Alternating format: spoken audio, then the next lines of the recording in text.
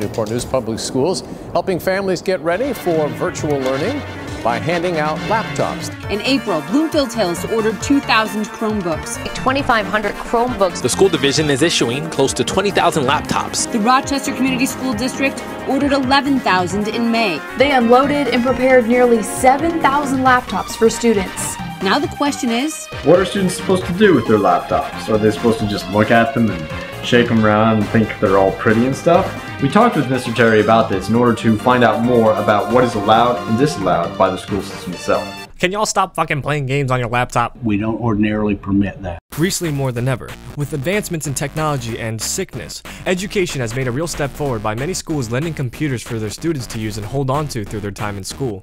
However, the only thing students don't want to do in school is school, so they pass their time through laptop games. Hey, we better play some cool math games. Ah, that's okay, we can just play some Stick Wars, let's go.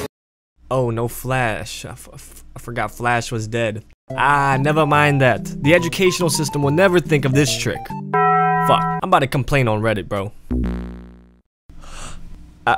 I'm just shocked.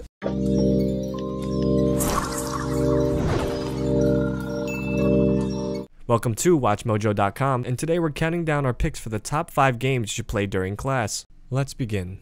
Okay, so number 5, Retro Bowl. Retro Bowl is an 8-bit styled American football game similar to Madden, but a lot more unique. The only drawback being that it's mainly a mobile game, meaning it's mind-numbingly repetitive and easy. But as a game to just quickly waste time, this does a very good job. Number 4, Tetris. Now if we're talking about retro, then Tetris is actually the game. This classic game has literally infinite versions online that can be played during a test. But frankly, there's nothing too special here, let's be honest, it's fucking Tetris. Shit's older than my grandma's farts, and it pisses me off when I see people play it very poorly. Like, why would you do that? Number 3, Slope. Okay, so I was kinda trolling for the first 2, but this game is an absolute banger.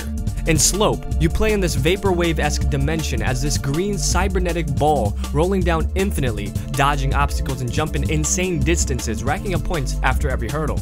And holy guac, this shit pops. The mechanics are so simple yet addicting. You start slow as hell, and then you hit that initial boost pad, and then you go...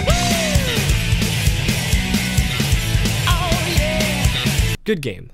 Number 2. Fortnite.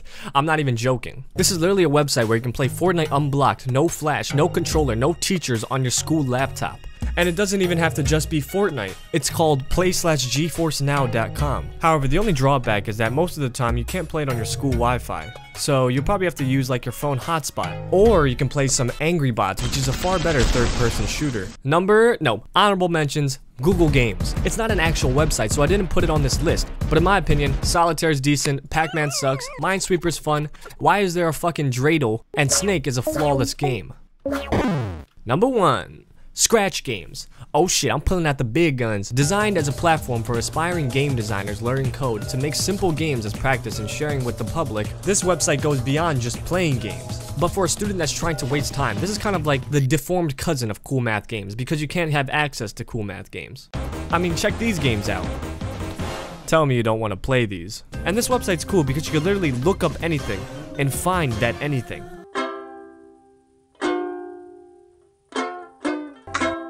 Like, I could literally play Friday Night Funkin' because Newgrounds is freaking blocked, obviously.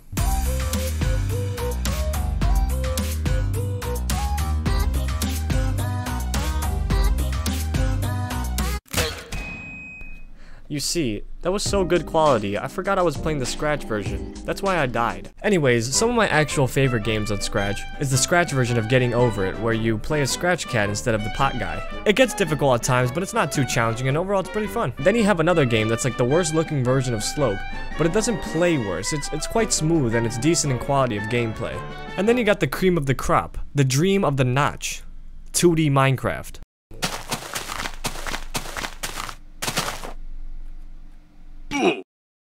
Do I have to say any more?